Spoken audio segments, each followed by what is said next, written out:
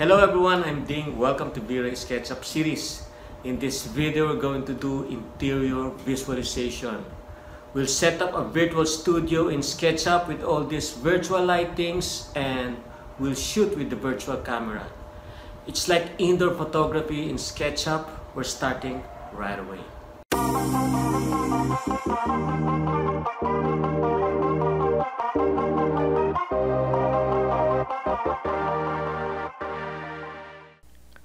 Let's start with the basics. It's like interior visualization 101.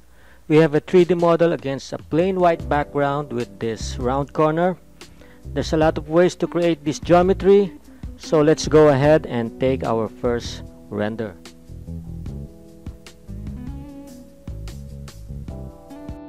This is a scene with our default sunlight enabled and the intensity multiplier is set to 1.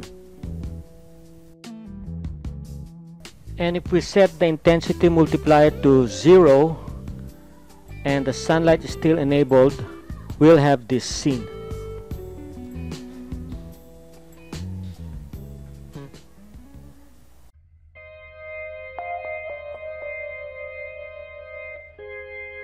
Yes, there will be lights. Let's set up our virtual studio that would look something like this. For the main artificial light, click the plain light button of the Vray Lights toolbar and place it above our 3D plant.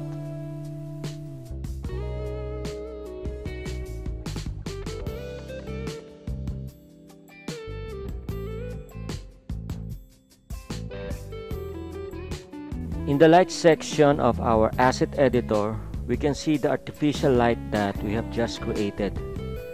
It's this one, Vray rectangular light, with a default intensity set to 30. Now let's render.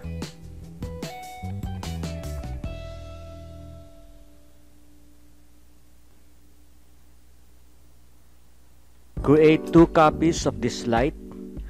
Make each copy unique and position them this way. Here are those additional lights. And before we adjust some settings, let's hit the render button. I guess we're done with our virtual studio setup. Close to this one, I hope. Let's get back to SketchUp and make some adjustments to our settings. When shooting indoors, it's best to change the lights units from scalar to lumens.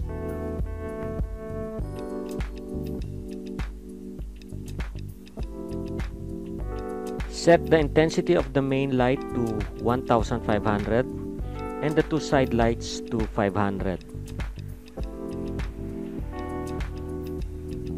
If we click render, we will have this scene. It's because by default, in the camera settings, the EV or exposure value is set to 14. Let's lower the EV to 7 and we will get a much brighter and better scene.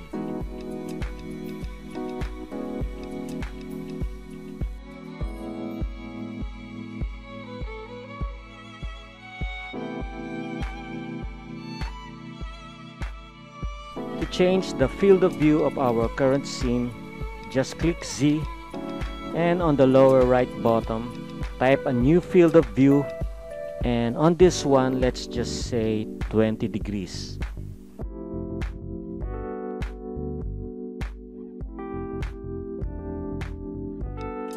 Right click and click add.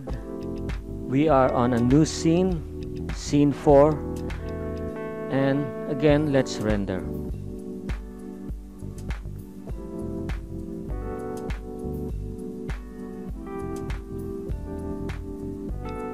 This may not look obvious, but seasoned photographers at a glance will point out that the subject seems to be floating.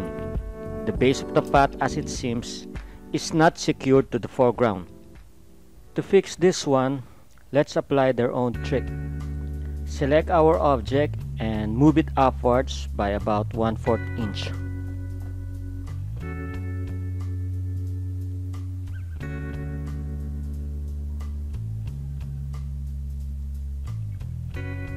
The image on the left side of your screen is the floating one, and the right side seems to do the trick. Let's change the colors of our two side lights. On the left, let's make it red.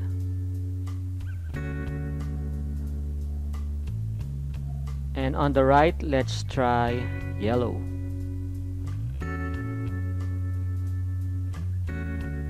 And lower the EV value to 6.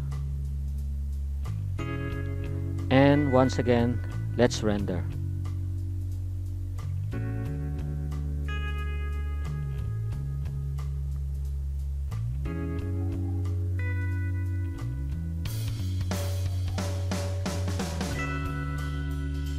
And from here on, there are lots of ways to achieve the scene that we truly want.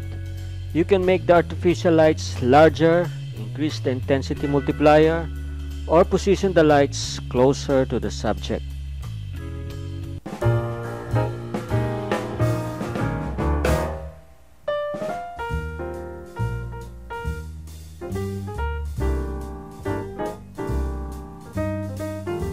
Thank you guys for watching, and if you like this video, please give it a thumbs up, and you could leave some comments below.